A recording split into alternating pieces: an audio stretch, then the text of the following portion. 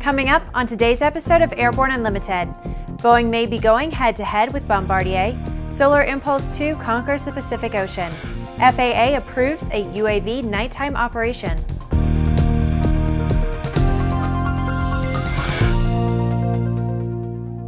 I'm Bree Cross, it's April 25th, 2016, and this is Airborne Unlimited. It could be said that competition begets innovation, and that seems to be the case with Boeing. It's reported that Boeing is considering a 150-seat version of its new 737 MAX airplane in light of competition from Bombardier C-Series airliners. The Wall Street Journal reports that according to its sources, the airplane, which for now the company is calling the 737 MAX 7X, would have a significantly longer range and carry more passengers than the 126-seat model currently in development. It's reported that Boeing offered steep discounts to United Airlines on the 737 MAX to win their business. Delta, meanwhile, is expected to announce that it is closing a deal with Bombardier for as many as 125 C-Series airplanes later this month. It's surmised that Boeing would need a buy-in from United, which reportedly placed an order for 45 current 737 airplanes, and Southwest, which will be the launch customer for the 737 MAX. So far, according to the report, Boeing has only 60 orders for the smallest version of its re-engined airliner. It had always been known that crossing the Pacific Ocean would be one of the most difficult parts of the around-the-world journey by the solar-powered Solar Impulse 2 airplane. With a careful balance of solar power combined with storage batteries, this unique experimental aircraft set out to prove that through sun-powered electric energy, the globe could be circumnavigated. The three-day flight from Hawaii to the U.S. mainland concluded with its landing on Saturday at 11:45 p.m. Western Time at Moffett Field in Mountain View, California.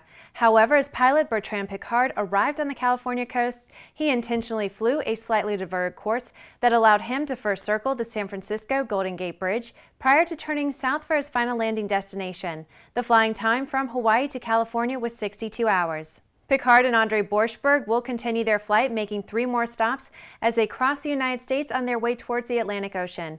We will keep you posted on the progress of their continued flight around the world. After the break, FAA letter of authority for UAV operation expanded. Concorde's recombinant gas RG series sealed battery technology produces a high-performance battery with the advantages of being pre-tested and fully charged at the factory. Find out more about Concorde's entire line of batteries at www.concordebattery.com. Concorde, the heart of your aircraft. There's a difference between charting a steady course and pushing for the ceiling.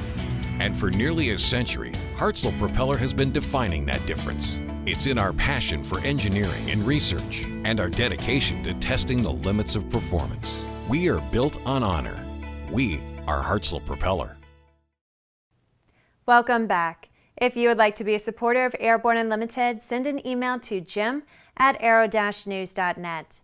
As the regulations for UAV operations still seems to be swimming around in the dark, the FAA has now authorized commercial night flights by a UAV operator. According to the Wall Street Journal, the U.S. branch of Toronto-based Industrial Skyworks has been given the authority to conduct aerial inspections of buildings and roofs using specifically equipped UAVs flown by certificated pilots who also hold at least a third-class medical. The FAA had previously required all commercial activity to end at sunset. In a 24-page decision, FAA Flight Standards Service Chief John Duncan said that the ruling came after 16 months of consideration and administrative proceedings. The aircraft must carry anti-collision lights that would be visible to any pilot of a manned aircraft or anyone else at a distance of 5,000 feet. It's reported that the FAA is expected to issue their proposed rules for widespread commercial operations of small UAVs in the coming weeks. After these messages, XTI Aircraft seeks additional funding.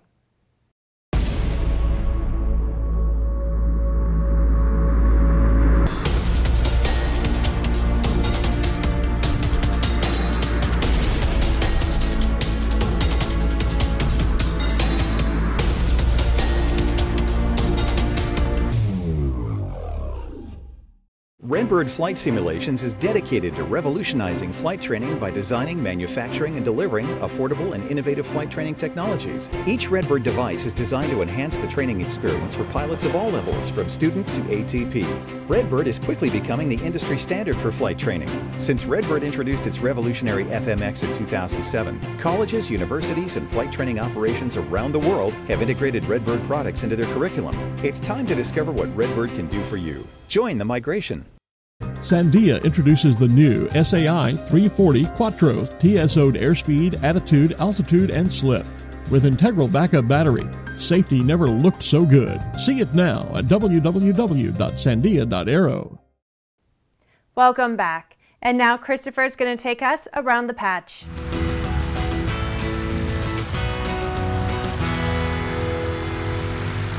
Thanks, Bree. Hello, I'm Christopher C. Odom with Airborne Unlimited, bringing you today's Around the Patch. After reportedly having success with initial funding, the XTI Aircraft Company is accelerating its Trifan 600 vertical takeoff airplane development program to create a manned 65% technology demonstrator. They are redoubling efforts to secure $3 million in additional investments.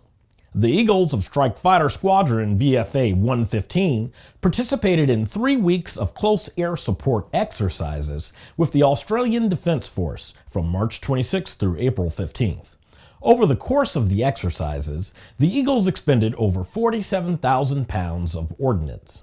The first Lockheed Martin LM-100J commercial freighter aircraft has reached major production assembly milestones at aeronautics sites located in Meridian, Mississippi, and Clarksburg, West Virginia. Wing production has begun in Marietta, and other structural parts are in production at the Meridian and Clarksburg facilities. A former Allegiant Airlines pilot has filed a lawsuit claiming the carrier fired him because of his age. Among other things, the suit alleges that a supervisor told a simulator instructor to fail him. The suit claims employees over 40 years old are being targeted. Jeppesen recently introduced an installation option for its iPad-based mobile Flitedeck electronic flight bag. It now provides access to both IFR and VFR real-time flight data. It allows switching between IFR and VFR data on the real-time data-driven en-route map. Well, that's it for today's trip around the patch. Back to you, Bree. Thanks, Christopher. The A&N crew is packed up and headed out to bring you the latest news from the Aircraft Electronics Association's annual convention being held this week in Orlando, Florida. And at this event, we're not only bringing the news to you through our normal channels, we are also bringing it to you live. Here's our planned schedule. On Wednesday, April 27th, live coverage from the floors of the 59th Annual AEA Convention and Trade Show runs from 8:30 a.m. until 12:15 p.m. Eastern Time. We'll be covering the opening ceremonies, awards, and an address by FAA Administrator Michael Huerta at approximately 9:15 a.m. Eastern Time. During this block of broadcast time, our new product introduction program begins, and you won't want to miss it. Then at 2 p.m. Eastern Time on Thursday, April 28th, we continue with our extended coverage of the most fascinating new products, programs, and people. But wait, there's more. We continue on Friday, April 29th at 11 a.m. Eastern Time when we webcast additional live coverage of more fascinating news and original products and programs. You'll have a choice of web connections, so please join us live from the floor at AEA 2016. Well, that's our program for today. Remember to get comprehensive real-time 24/7 coverage of the latest aviation and aerospace stories anytime at aero-news.net. Remember that Airborne Unlimited is streamed daily Monday through Friday with additional breaking news bulletins for important stories that fall outside of our normal deadlines. Please join us and a growing roster of over 100 outstanding industry associations and organizations every weekday for the best in aviation and aerospace news from the staff of the Aero-News Network, the aviation world's most comprehensive news and information resource.